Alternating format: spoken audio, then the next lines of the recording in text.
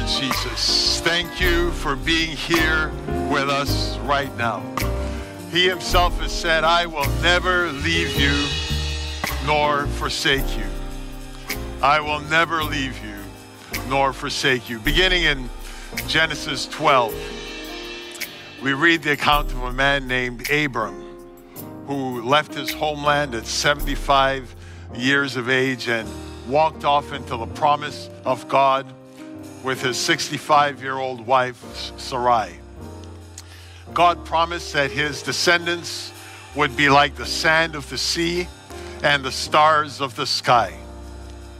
But from day one, he and his wife were in an impossible situation.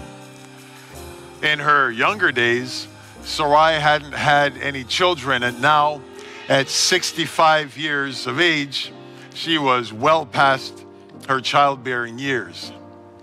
10 years later, at 75 years old, things were even worse.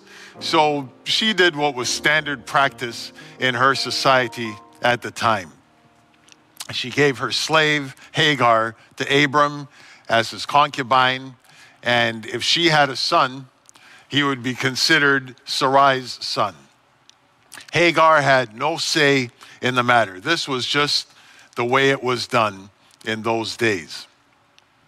As it turned out, Hagar immediately got pregnant, and things quickly went downhill in all the relationships involved. She developed a superiority complex against Sarai, which caused Sarai to mistreat her, and Hagar ran away into the wilderness. Sarai blamed Abram for the whole mess, and he just threw his hands up in the air and said, you do whatever you want to do. So for the moment, let's focus on Hagar. She was the pawn in this situation, the powerless one, being used by those who had control over her life. The truth is, she hadn't seduced Abram to become his concubine, and she had no control over the fact that she became pregnant where Sarai couldn't. And now here she was, pregnant, persecuted, penniless, perplexed, with no place to go. It's not hard to imagine how lonely and vulnerable she felt out there in the wilderness. Loneliness can be a very debilitating emotion. To put it in context, one psychologist describes it as the distressing experience that occurs when one's social relationships are perceived to be less in quantity and especially in quality than desired. A sociologist by the name of Dr. Robert Weiss speaks of our very real need for attachment, social integration, nurture, reassurance of worth, and guidance in stressful situations. When we're lacking in any of these areas, we're quite likely to experience loneliness. I heard an older adult speak to a reporter a few weeks ago from the nursing home where she lives. For over a year, she hasn't been able to walk outside of the building or even go to the dining hall to eat with the other residents. They've all been locked in their rooms with no family visits, no interaction with friends, and no timetable for when things are going to change. She's incredibly lonely and feels like a convict in solitary confinement. And unfortunately, many people are also experiencing great loneliness right in their own home, with family all around them. Nobody's talking to each other, and even when somebody tries, it just brings up old misunderstandings and hurts and disagreements that nobody really wants to deal with. So everyone just retreats to their own bedroom with their tablet and their TV, and there's no love and companionship even at home. It's just a lonely bunch of people stuck together in the same house. On the other hand, some are dealing with the pressing loneliness of wishing they had a significant other, a spouse to share life with, wondering why marriage hasn't come their way. They often ask the question, what's the matter with me? Why can't I have that kind of love relationship? How come so-and-so could get married and I can't? Then someone comes along who shows interest, and as far as they can see, the suitor is definitely not marriage material. So they say again, what's wrong with me? How come it's only losers that like me? And please pardon the expression, but I'm using real words from real people expressing their innermost feelings. Then there's the loneliness of loss so many of us have experienced. The loss of a spouse, a parent, a child, or some other loved one who has died. The loss of a marriage that ended in divorce. The loss of a friend who suddenly doesn't want to talk to us, and we have no idea why. The loss of a job that sustained us, and now we're alone at home, wondering where to turn.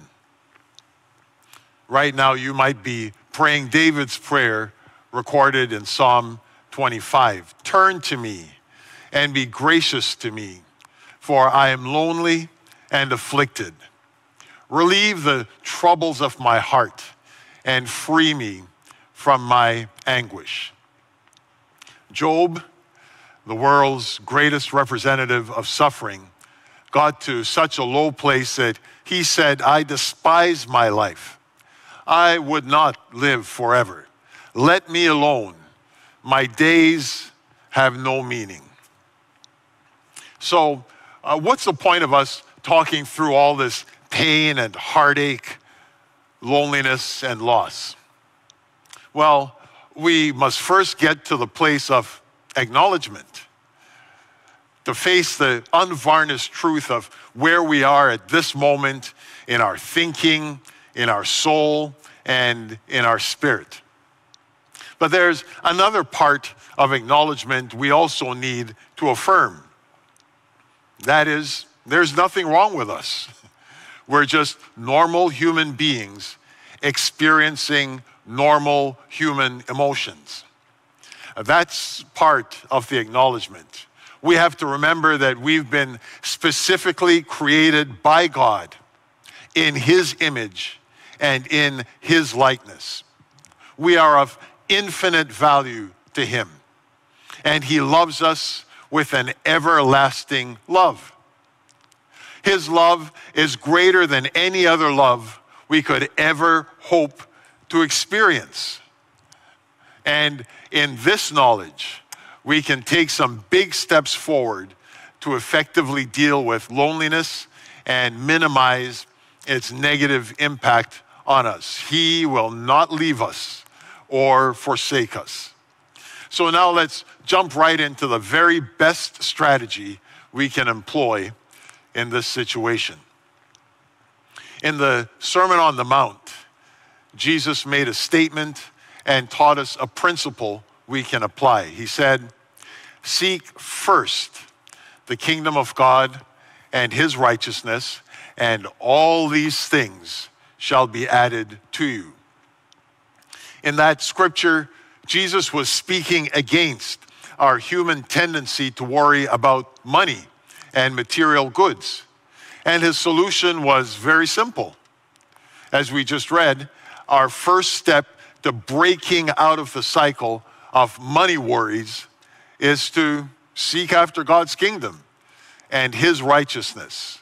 We do that first. That opens the door for God in His divine wisdom and power to take care of our material needs.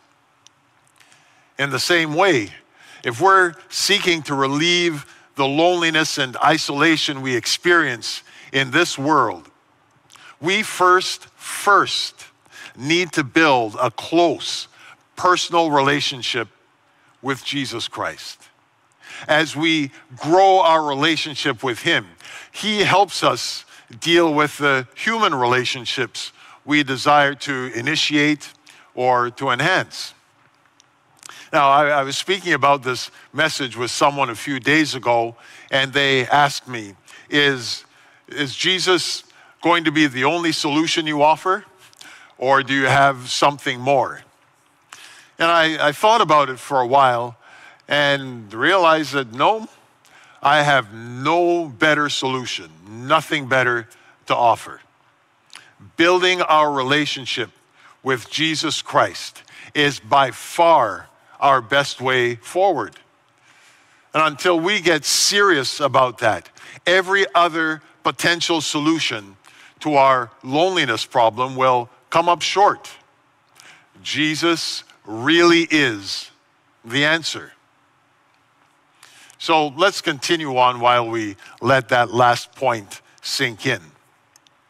We don't always understand the reasons why God says and does certain things, but going back to Genesis 16, the angel of the Lord met Hagar as she was running from Sarai.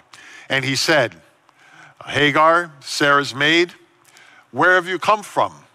And where are you going? She said, I'm fleeing from the presence of my mistress Sarai.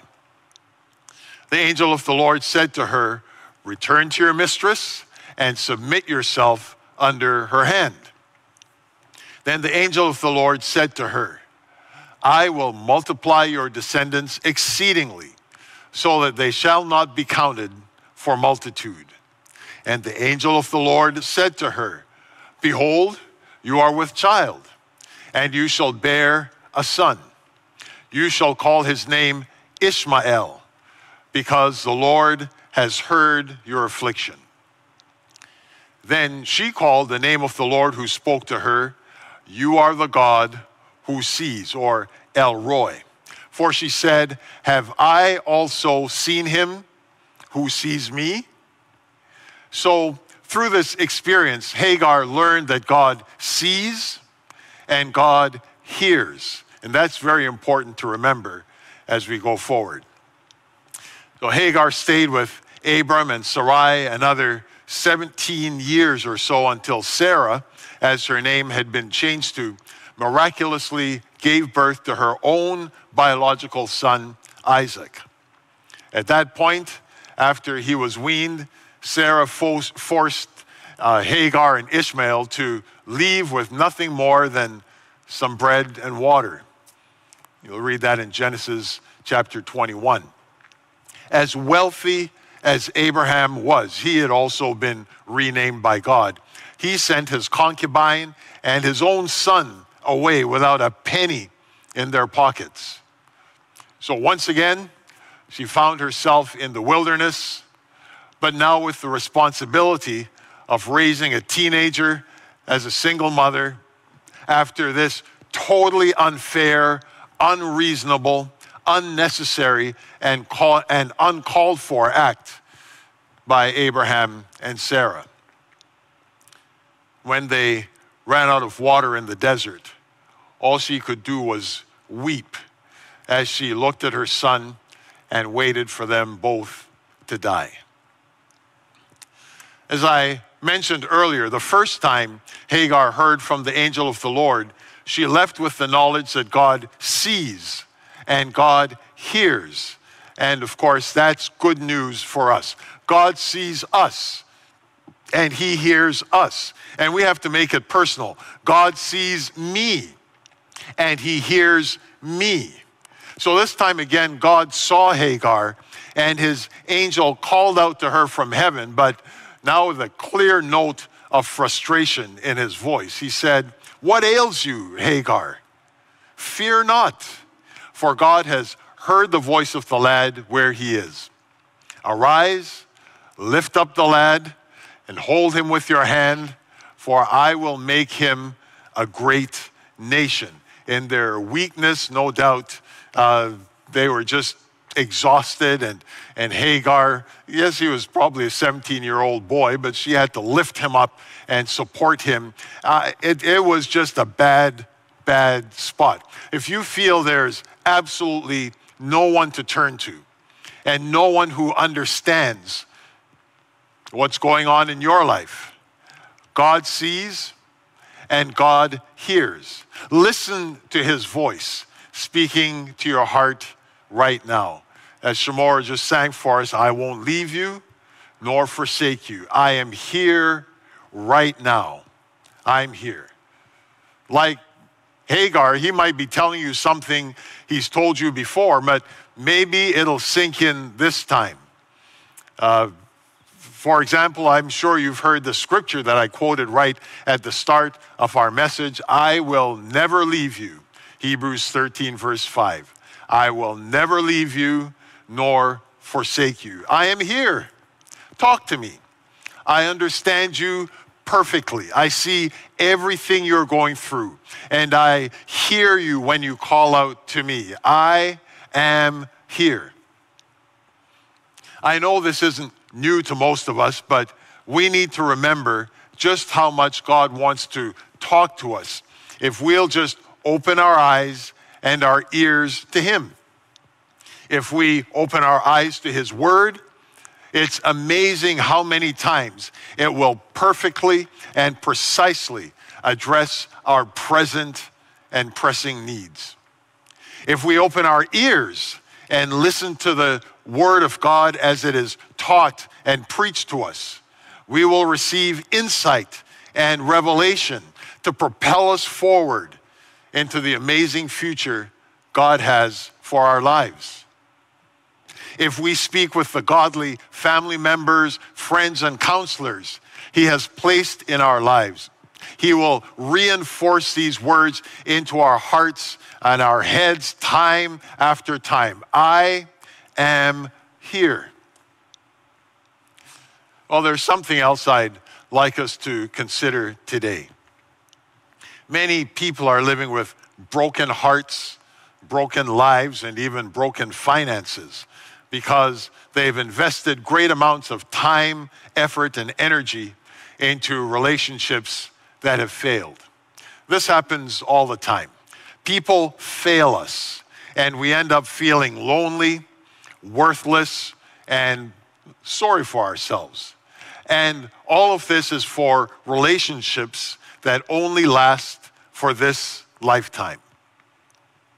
One day the Sadducees posed a question to Jesus, trying to trip him up. They didn't believe in the resurrection of the dead at the end of time, so they asked Jesus a question that was intended to show just how silly resurrectionists were. They said a man married a woman and had no children and died. In fulfilling the Levirate law of the Old Testament, the next brother in line married her to have a son in the name of his dead brother. Well, he also died childless, as did 7 brothers in all who married her. So Jesus, in the resurrection, whose wife will she be? Jesus answered and said to them, Are you not therefore mistaken, because you do not know the scripture nor the power of God? For when they rise from the dead, they neither marry nor are given in marriage, but are like the angels in heaven. Jesus laid it out plain and simple. We don't transport our human marriages to heaven. Now, we know it's very important to God, our spouse, and our children, and our world to show them examples of unconditional love, kindness, compassion, and affection in our marital relationships. We also know that this takes a great deal of time, patience, commitment, and tenacity on our parts to accomplish this. But all of this is for a temporal relationship that only lasts as long as we're alive on this earth. Therefore, let's ask the following questions. Compared to the time we spend nurturing our earthly marriage, How much time, energy, and effort should we invest in nurturing our heavenly marriage relationship with our Lord Jesus Christ? The same question applies to you if you are unmarried. How much love, affection, desire, and commitment are we showing to our divine spouse versus the time we spend seeking an earthly spouse? And if we're not seeking a spouse, how much time do we devote to building relationships with extended family and friends versus the time we spend building our relationship with Jesus? I would humbly submit to you that it makes the most sense to devote our greatest time and effort into the one relationship that will last forever, with the one who will never break our heart.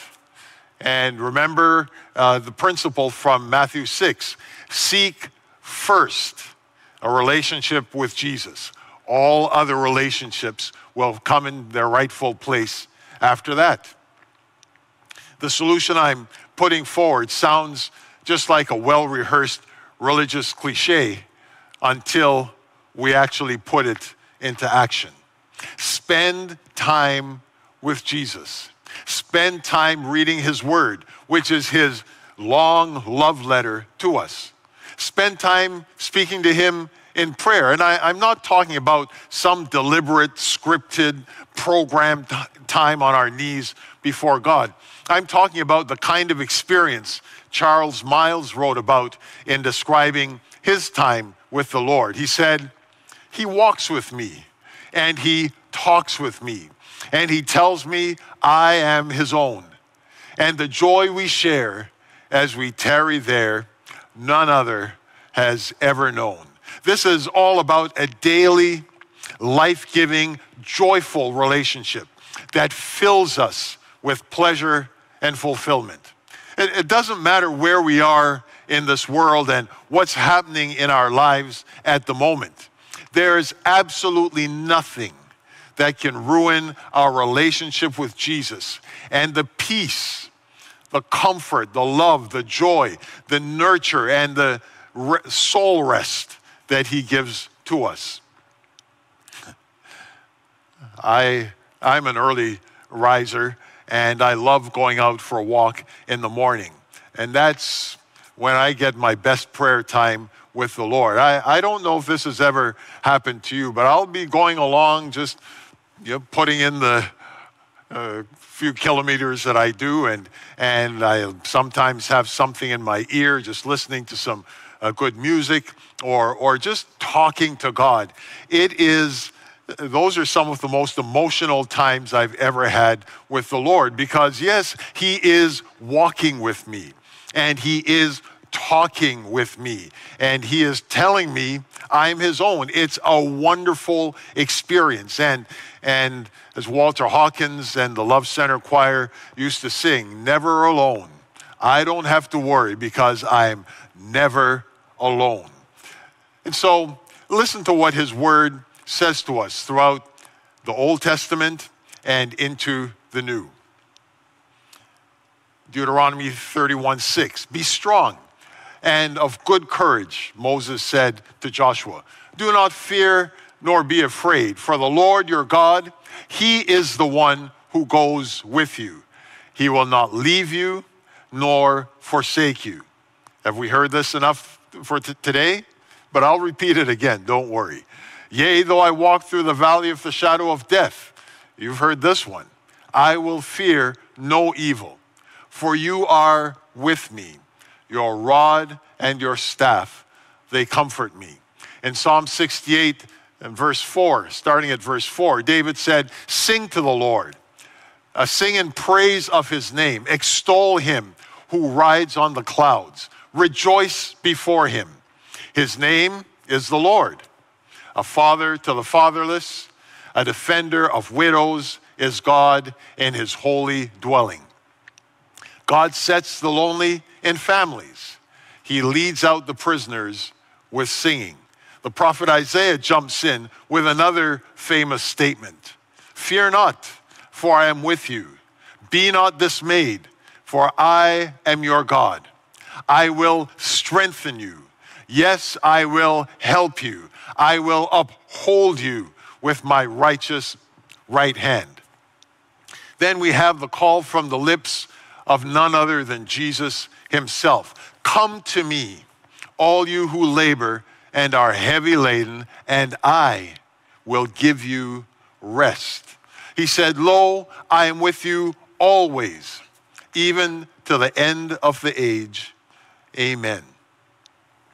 Well, you'd certainly expect to hear something from the Apostle Paul on this topic. He says, I am persuaded that neither death nor life, nor angels, nor principalities, nor powers, nor things present, nor things to come, nor height, nor depth, nor any other created thing shall be able to separate us from the love of God, which is in Christ Jesus our Lord. And I have to read this one in honor of our dear brother Owen. Blessed be the God and Father of our Lord Jesus Christ, the Father of mercies and God of all comfort, who comforts us in all our tribulation, that we may be able to comfort those who are in trouble with the comfort with which we ourselves are comforted by God. Then we read in Philippians chapter 4, starting at verse 4, rejoice in the Lord always. Again, I will say, rejoice. Let your gentleness be known to all men. The Lord is at hand. Be anxious for nothing, but in everything, by prayer and supplication with thanksgiving, let your requests be made known to God. And the peace of God, which surpasses all understanding, will guard your hearts and minds through Christ Jesus. Finally, brethren, whatever things are true, whatever things are noble, whatever things are just, whatever things are pure, whatever things are lovely, whatever things are of good report, if there is any virtue and if there is anything praiseworthy, meditate on these things. See, if we allow it, our minds will automatically go to a place of negativity where our focus turns to ourselves and the things that aren't as we would desire them to be in our lives. But we can make the decision today to apply this word to our minds and to think about things that will elevate us from lonely, solitary places into the direct presence of God. I'm not going to tell you that everything is going to turn around in a snap and all of a sudden you'll never, ever have another feeling of loneliness. But I am telling you that as Peter exhorts us, we can cast all our care upon him, for he cares for us. And we can look to Jesus. As we come back to our theme verse today, we have the assurance. I told you we'd come back to this. He himself has said, I will never leave you nor forsake you. Without a doubt, he is here. And he will take us through our valley of loneliness if we will let him into our hearts. And God, we worship you today. You who are our great God, our comforter, our sustainer, the one who comes alongside us, the one who is closer than a brother. We thank you, Lord, that in this world, in this time where so many are feeling lonely and isolated and apart from everyone else, Lord, I pray that you would come near to us and that we will be wise enough and that we will be think in our own best interests to open the door and let you in. I pray, Lord, that you'll touch every heart.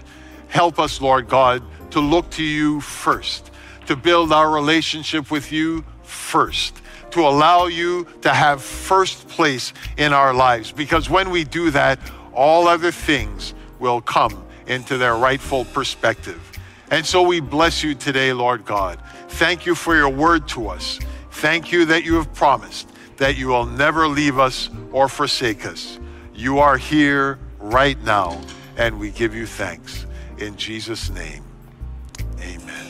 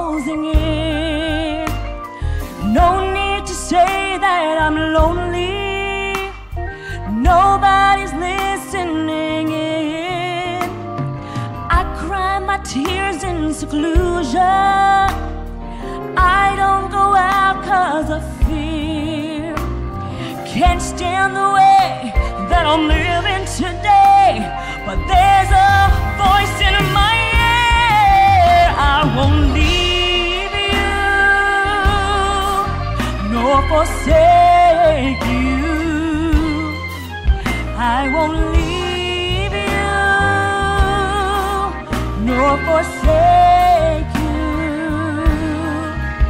I won't